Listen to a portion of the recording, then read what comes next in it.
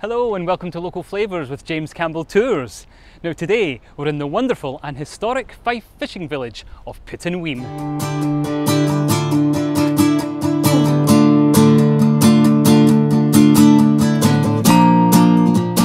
Pittenweem takes its name from the old Celtic, the place of the cave, and this is the cave in question. Legend has it that a 7th century Christian preacher preached the word here. The cave is very long and dark, but it is said he had a glowing left arm so he could see his sermons and his words. The story of the 7th century St Fillan is a fascinating legend, but the more probable story is that of an early 12th century abbot named Fillan. This Fillan presided over the Culdees, a powerful sect of early Christian church in Scotland.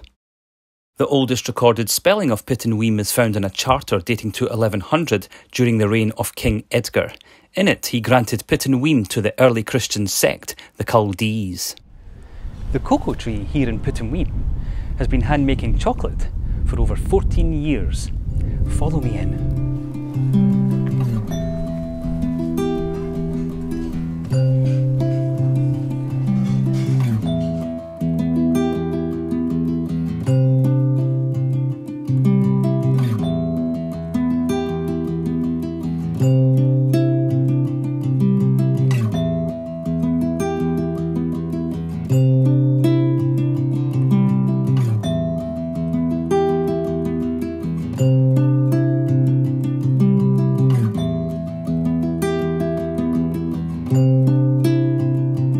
Pittenweem High Street is a lovely local street with cafes, shops and galleries.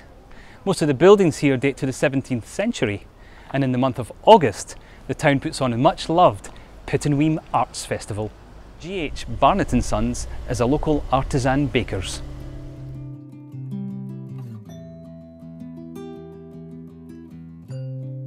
As well as fabulous artisan breads, cakes and pastries, Barnett & Sons also make great scones.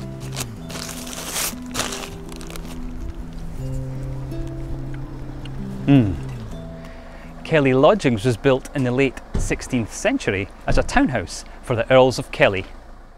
Situated in the centre of the High Street, this house adds much character to the town. By 1651 it was occupied by Robert Smith, the town clerk of Pittenweem. In the spring of that year, King Charles II visited the town, rallying support to join the Scottish army to fight against Oliver Cromwell.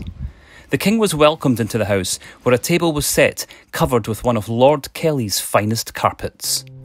Pittenweem is the main fishing port for the region of Fife. The fish landed here is haddock and cod, but the big catches would be lobster, langoustine and crab.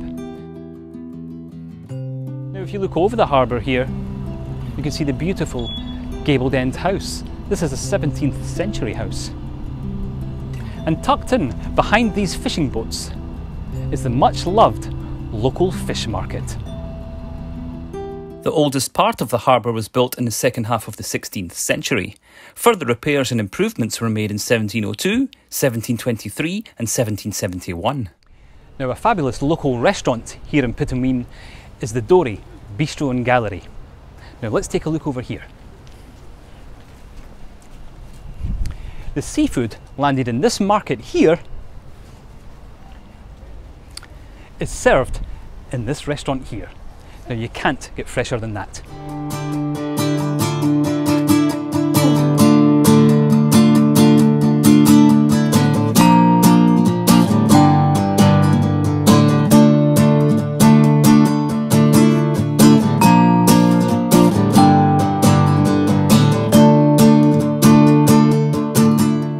Thank you for joining us on our visit to Pittenweem. Join us again next time for more local flavours across Scotland.